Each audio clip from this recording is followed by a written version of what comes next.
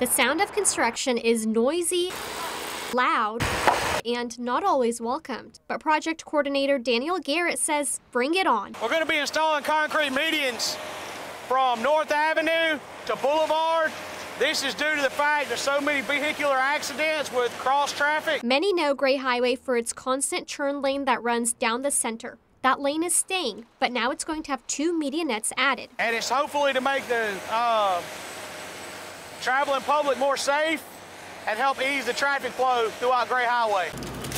At the Gray Highway Duncan, employees have a front row view to the construction. Actually watching it, and as they was doing it, you can tell it slowed down traffic by a lot. Shift supervisor Jayana White says it's taking customers longer to get to the store, but it hasn't stopped them. People still gonna come get their coffee, because we get customers not even just in Macon, but Jones County and all up, because some of them don't have a Duncan where they at.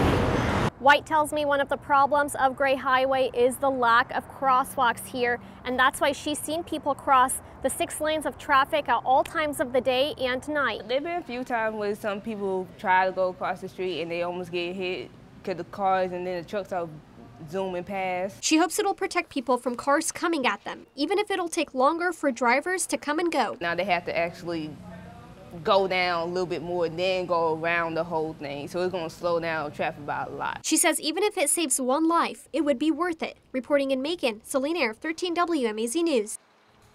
All right, so construction taking place throughout this week from 8 a.m. to 5 p.m. Georgia Department of Transportation says they hope to finish the project by Friday afternoon.